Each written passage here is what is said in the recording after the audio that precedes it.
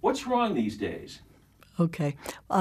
Before I start in, is it just this one camera, or are there other? So it's just the one.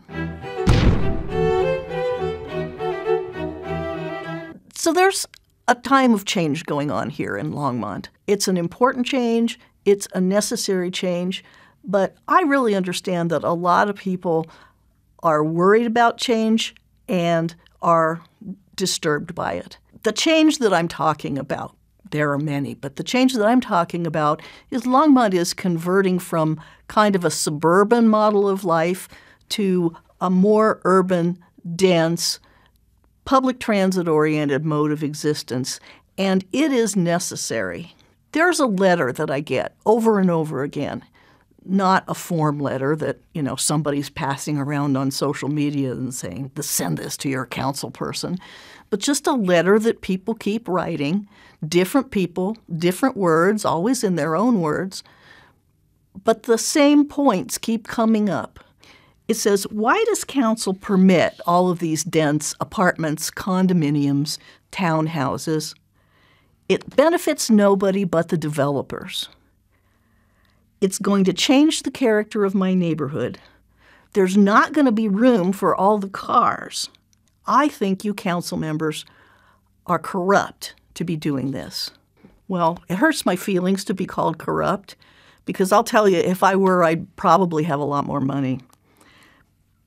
But the first thing I want everybody to understand is that we're doing this for the benefit, maybe not just of you. We're doing it for the benefit of the people who live and work in Longmont, and for the local economy, and for people's well-being.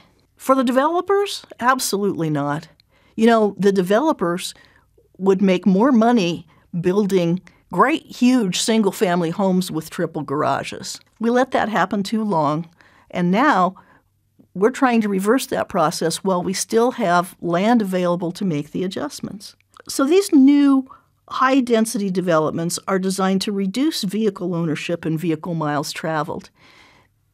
In cities that have already done this, we know that a few characteristics of a city, which are dense development along corridors where a bus can run, the ability for people who have ordinary jobs, frontline workers like retail, grocery clerks, but also nurses and teachers and public service workers, when they can afford to live in their own city, they're happier.